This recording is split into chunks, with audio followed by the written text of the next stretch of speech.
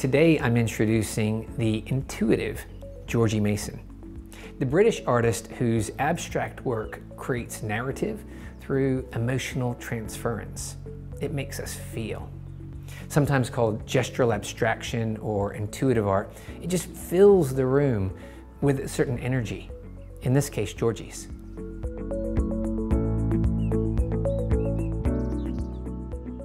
My name's Georgie Mason and we're in my studio on Stepney City Farm.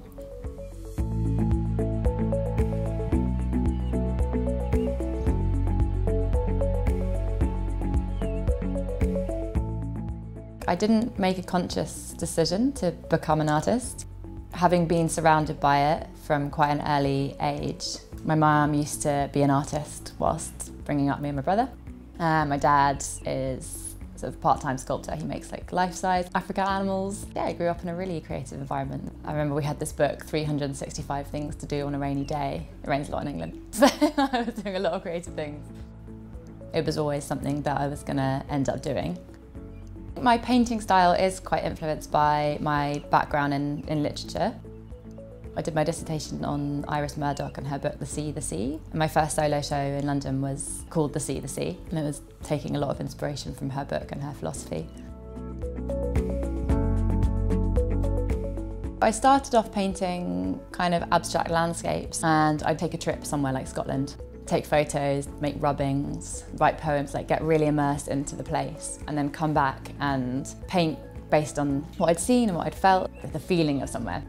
Areas of intrigue at the moment for me are things like traditions of painting, so grounding myself in those ancient traditions, but also then finding my own way of kind of being part of contemporary art and making it my own. And I'm looking at lots of contemporary artists such as Josh Hagler. I want to bring in some, elements of kind of my own life, personal narratives, sort of collective mythology, symbolism, that sort of stuff. And also sort of fit that into my interest with materiality and building up layers and sort of excavating and taking apart and putting it back together.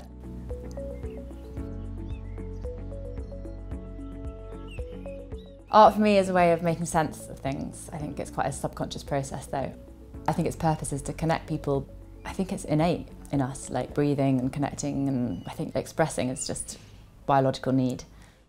One thing I like about Georgie's work is that unlike many abstract artists, her work is not idealized.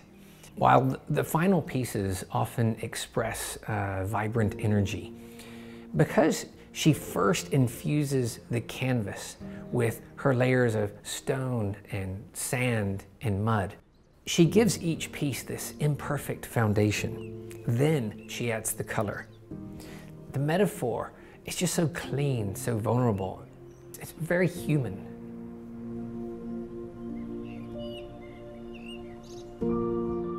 The way that I work is I tend to start by kind of meditating. I get into the right sort of headspace, because for me that's so much of it, is being in a place where I actually want to create naturally. I want to, rather than sort of feeling like it's work and trying to squeeze something out.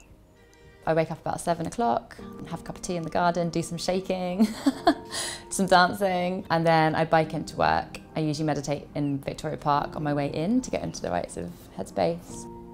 I do that and then I come into the studio and I kind of look at what materials I'm going to use.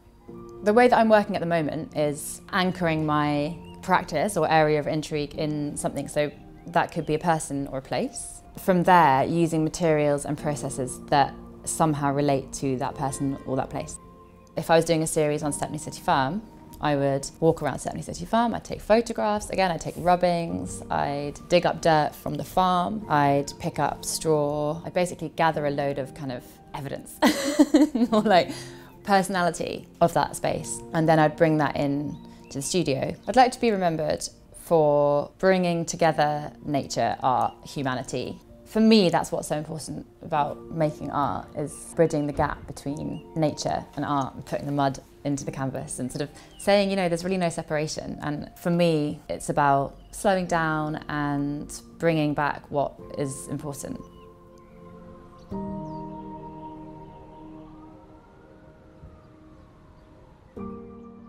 A world without art would just be, I'd be so depressed. I have to be in such a colourful, creative world. why do we really make art? I think in some ways it's a sort of human innate desire to leave our mark. I think it's a very natural, quite beautiful thing. Also, it's obviously a kind of way of communicating, and I think it's a way of connecting. I think humans thrive on stories. I think we need it and we learn from it, and that's how we grow as well, is through new ideas and thriving off each other's originality.